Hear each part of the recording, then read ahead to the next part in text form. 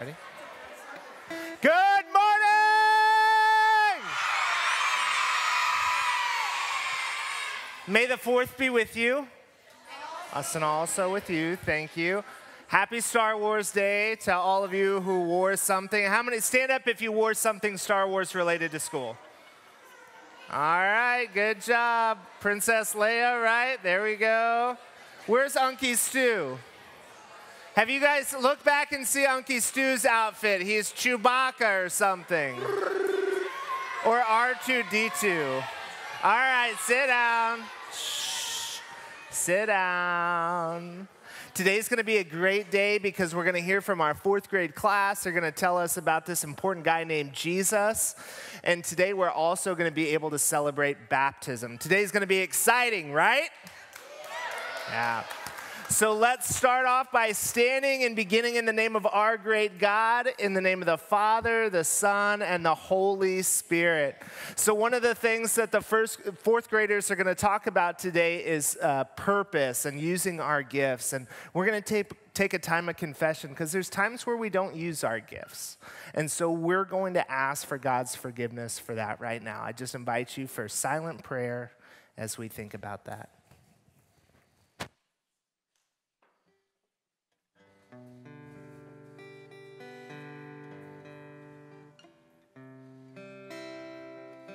And we're going to read the words on the screen together. Dear Jesus, please forgive all my sins. Well, because of what Jesus Christ has done on the cross, I can stand here and tell you today, all your sins are forgiven. In the name of the Father, and the Son, and the Holy Spirit. Amen. All right.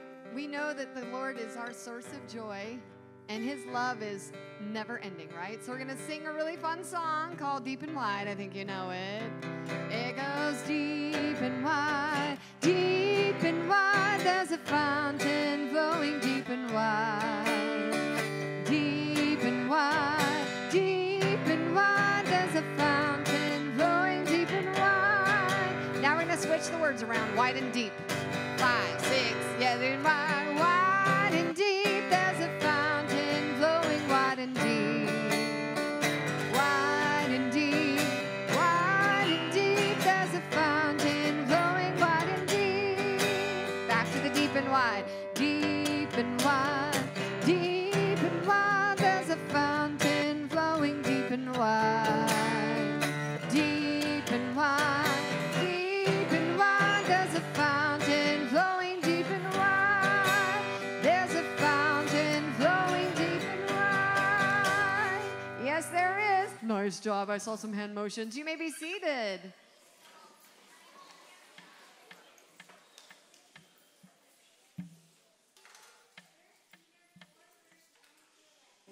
Each of you should use whatever gift you have received to serve others as faithful stewards of God's grace in its various forms. If anyone speaks, they should do so as one who speaks the very words of God. If anyone serves, they should do so with the strength God provides, so God may be praised through Jesus Christ. To him be the glory and the power forever and ever. Amen. 1 Corinthians 12:4-6. There are different kinds of gifts, but the same Spirit distributes them. There are different kinds of service, but the same Lord. There are different kinds of working, but in all of them and in everyone, it is the same God at work.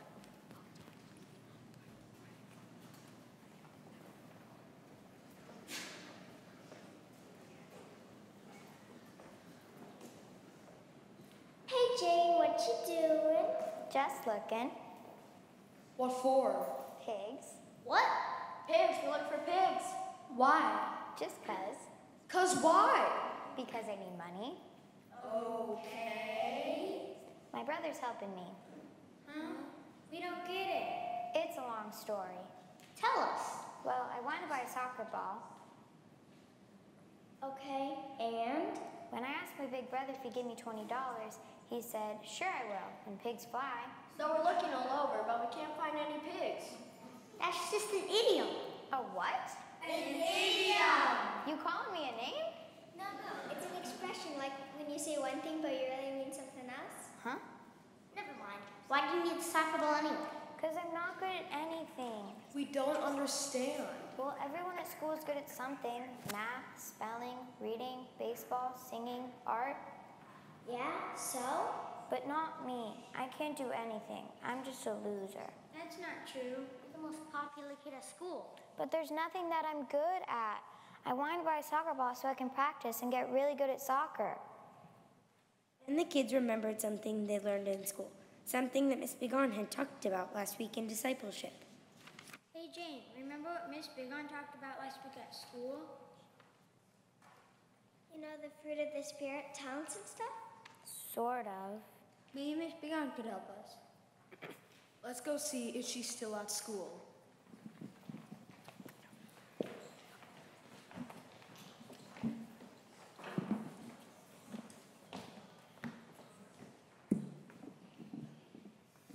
Hi, Mrs. Bigon.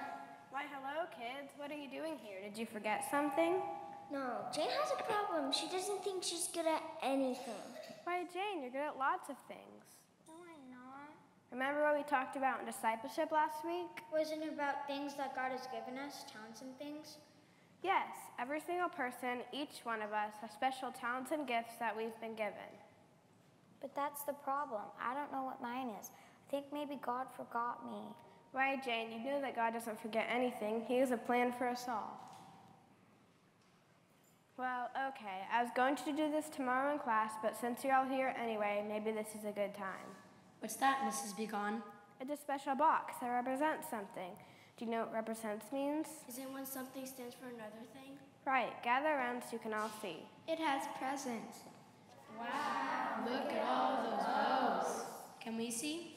Sure you can, but one at a time, please. You see, I've been thinking about our Bible lesson on talents. Remember that God gives us these special gifts. Does anyone remember what some of those gifts are? Being strong and good at football like me? Good, what else? How about being good at singing like me? Me, me, me. Yes, I think you're getting the idea. Some people are good actors like me. I think you are catching on. Let's look in the box. Why, look here. Is that mine? Why, yes, Amy, it's a ukulele. It's here because you're a talented musician. God has given you the talent of music. Here's another one, Artie. For me? Yes, Artie, it's a microscope. A microscope? We've all seen you in science class. Yeah, you know all the answers. Well, I do really like science. Thanks. And Lauren? Oh, goody. And Lauren, this is for you to remind you of your special gift. God gave you some wonderful artistic talents. Is that a really good talent, Miss Bigon? I mean, it just comes easy to me. I never thought of it as anything very special. Oh yes, Lauren, it's a wonderful gift. In fact, a long, long time ago, in the time of Moses, there was a man named Bezalel who was a very talented artisan. Who? What was his name? His name was Bezalel. Can you all say that? Okay, can you say ring the bell? Ring the bell. Good, now it rhymes. Say ring the bell, Bezalel. Ring the bell, Bezalel. Much better. Anyway, back to our story. Them the story of Bezalel, who was called the chief artisan of the tabernacle. He was a master workman and showed tremendous skill in working with precious metals, stone, and wood carving. God told Moses to put Bezalel in charge of making certain that the tabernacle of the desert was constructed just right. God also gave Bezalel great wisdom and knowledge so he could use his gifts to glorify the Lord. So mine's pretty important, right? Yes, Lauren, all these gifts are important. No one gift is better than the other. They're just different. What about me, Mrs. Bigon? Is there a present for me, too? Why, Sophie, look here. This one has your name on it.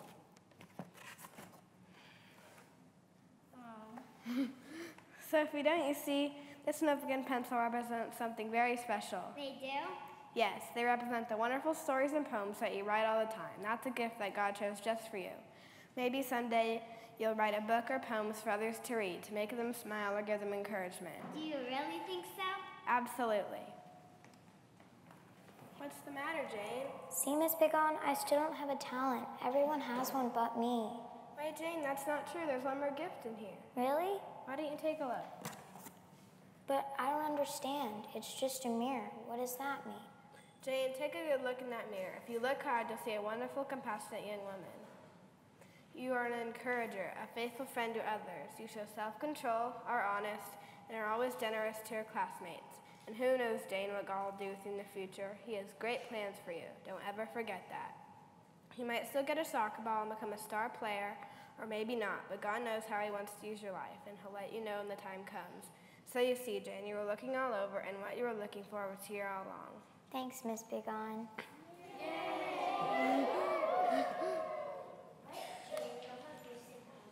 Given us. Each of us has been uniquely made to serve his kingdom, even when we feel like we're not good enough. God made you who you are for a reason, even if you don't see it. He will use you to do great things. Please bow your heads to pray. Dear Jesus, thank you for this day and the opportunity to share your word. Thank you for the amazing gifts and talents you've given all of us. Please be with all of us and help us realize the amazing gifts you have given us, and show us how they can use those gifts to serve you. And all God's children say, Amen.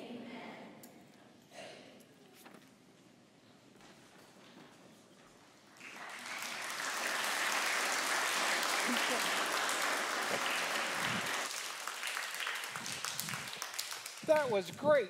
That's a great setup for baptism, too. I invite the baptismal party to come forward at this time.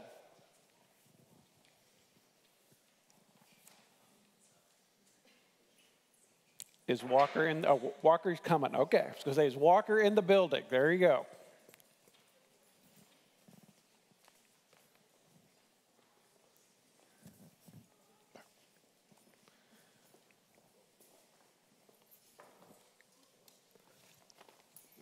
You can hold that. Thank you. Baptism is a great gift of God. I can't think of a better day than Star Wars Day, because we say, may the force be with you. And in Star Wars, it's an impersonal force. It talks about whether you might do good or bad, depending who you are in Star Wars. But in baptism, it's a very personal force. Instead of impersonal, it's our great God, 3 in 1, Father, Son, and Holy Spirit. And the force of God in your life always works good. The force of God in your life always gives you a special gift, just as we saw. You have a purpose, you're part of his family, and it's just ordinary water with the power of God's word that God works a miracle. Jesus, before he ascends into heaven, says, all authority in heaven and on earth has been given to me. Therefore, go and make disciples of all nations, baptizing them in the name of the Father and of the Son and of the Holy Spirit, teaching them to obey everything I've commanded you, and then making this incredible promise. I am with you always to the very end of the earth. Point to your heart. Jesus is with you always. The force is with you when Jesus is with you. He always works good. And as a reminder of that, let me put the sign of the cross over your head and over your heart. You are just so doggone cute. Because you're one saved by Jesus, our Lord and Savior. All right, are we ready? Walker, I baptize you in the name of the Father, and of the Son, and of the Holy Spirit. Amen. Okay.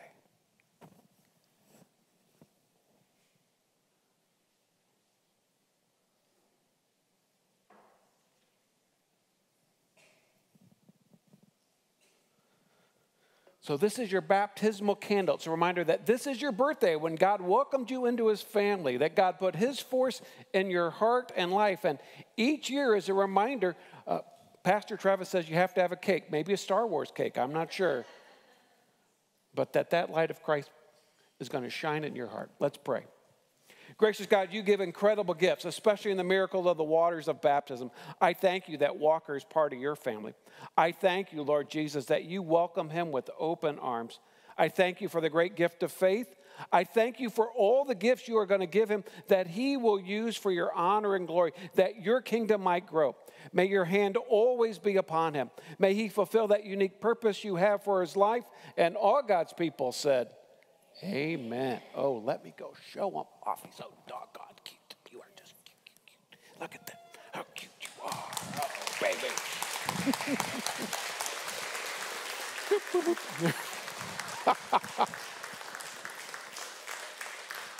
Okay, wave at the people. There you go. Wave at the people. There you go. Let's again welcome God's newest member in his family.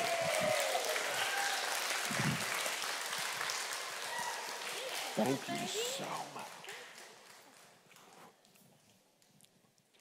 There you go. Thank you.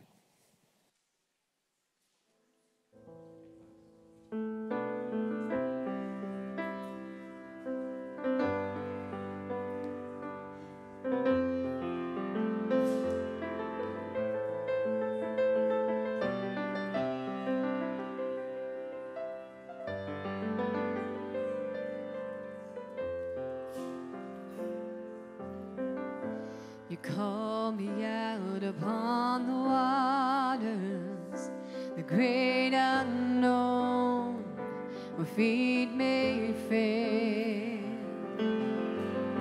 And there I find you in the mystery, in oceans deep, my faith will stand. And I will call upon your name and keep my eyes above the waves. When oceans rise, my soul will rest in your embrace. For I am yours and you are mine.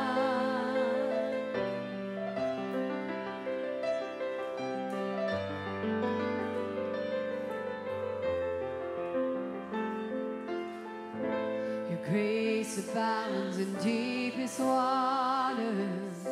Your sovereign hand will be my guide. Feet may fail and fear surrounds me.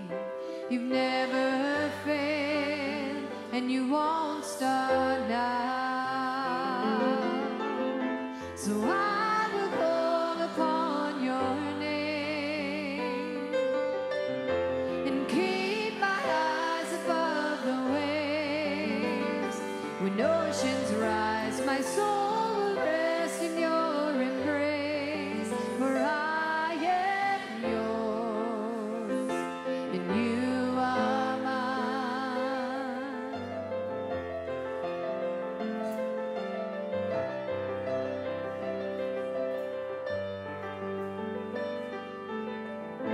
Spirit, lead me where my trust is without borders. Let me walk upon the waters wherever you would call me. Take me deeper than my feet could ever wander, and my faith will be made stronger in the presence of my Savior. Spirit, lead me where my trust is without borders. Let me walk upon the waters wherever you would call me. Take me deeper than my feet could ever wander, and my faith will be made stronger in the presence of my Savior. And I will call upon your name and keep my eyes above the waves. My soul will rest in your embrace. For I am yours and you are mine.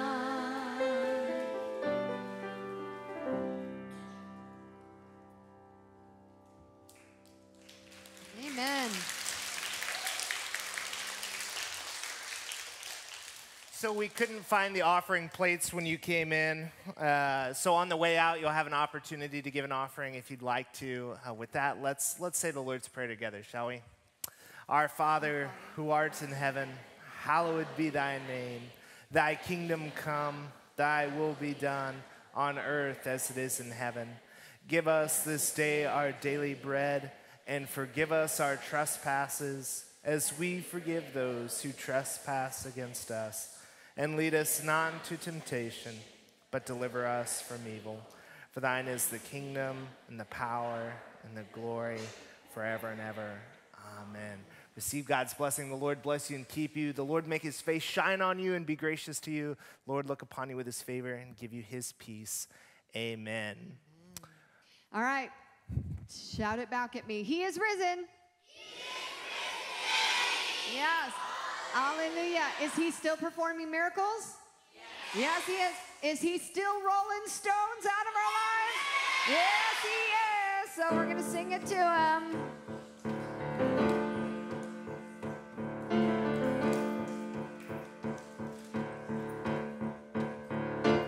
Out of the shadows, bound for the gallows, a dead man walking, to love came calling. Rise up, rise up, 6 feet under.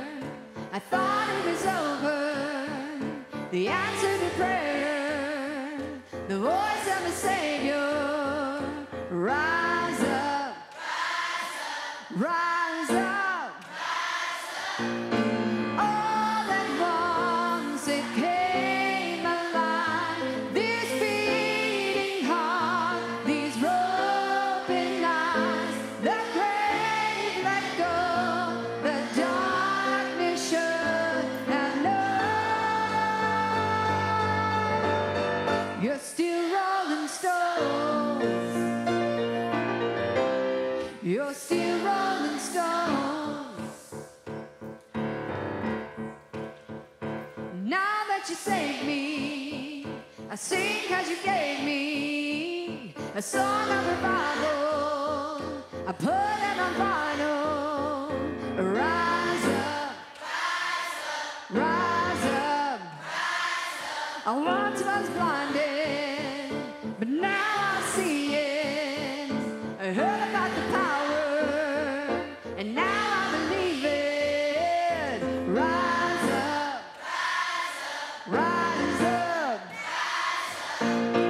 All at once I came alive. This beating heart, these open eyes, the grave let go, the darkness should have known. You're still rolling stones. You're still rolling stones.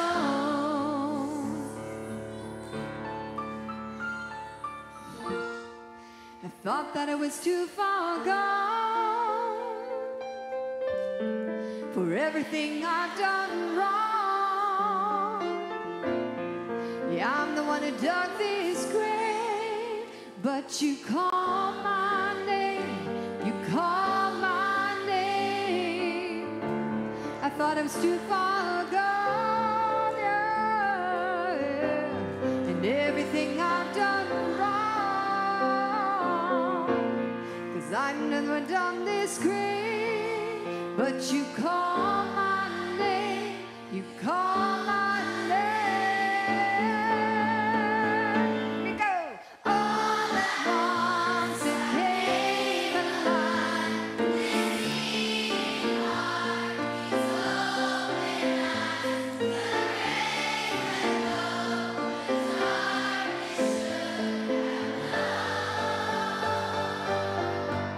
You're still rolling stones. You're still rolling stones. Yes, he is. Amen.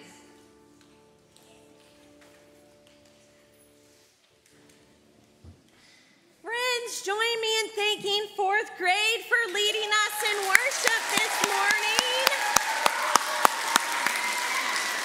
I love today. You just witnessed a what? Every time we see a baptism in chapel, we witness a miracle. That is plain old tap water. We got it out of a faucet next door. There's nothing special about the water. But when we combine it with God's word, it has the power of the Holy Spirit. Today you witnessed a miracle. The Holy Spirit entered Walker. And because the Holy Spirit now is alive and well in Walker, he is filled with the power of God. And not like the silly power of Star Wars, but with the power of the Holy Spirit. The power of the resurrection lives in Walker, and it lives in you. We're different because the power of God lives in us. Jesus is risen. He is risen indeed. Hallelujah. Jesus is risen. He is risen indeed. Hallelujah. That power lives in you. A resurrected Jesus is yours. We're so excited that Walker shared his baptism with us today. Thank you to his family for choosing Chapel to baptize him, and that we got to be a special part of that. Have a great day, friends. Jesus be with you. Ushers, you may dismiss.